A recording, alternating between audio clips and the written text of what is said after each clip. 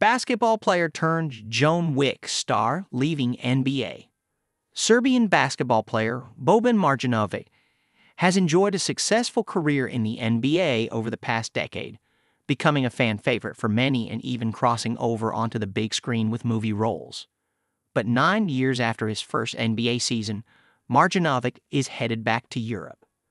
On September 18, sources confirmed to ESPN that Marjanović is leaving the NBA for the EuroLeague, a homecoming of sorts to the league where he got his start at the turn of the 2010s. He'll be joining Turkish team Fenerbahçe. "We want Boban to be Boban, that's all. We're waiting for him," Fenerbahçe Sarunas Jasikovic said of his signing per Eurohoops. Marjanović has played for a number of teams both in the EuroLeague and in the NBA throughout his career. In the EuroLeague, he played for Eastern European teams like CSKA Moscow, Žalgiris, Nizhny Novgorod, Radniki Kragujevac, Mega Vizura, and Crvena Zvezda.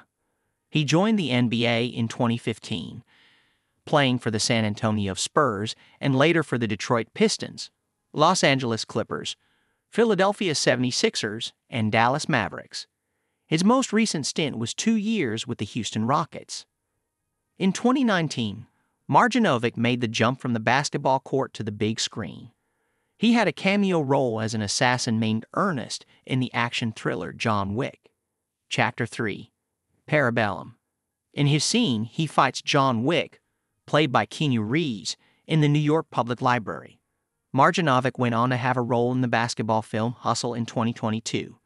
The following year, he took on an assassin role again in the 2023 film Self-Reliance. Whenever Marjanović retires from basketball altogether, he might have a promising career in Hollywood waiting for him.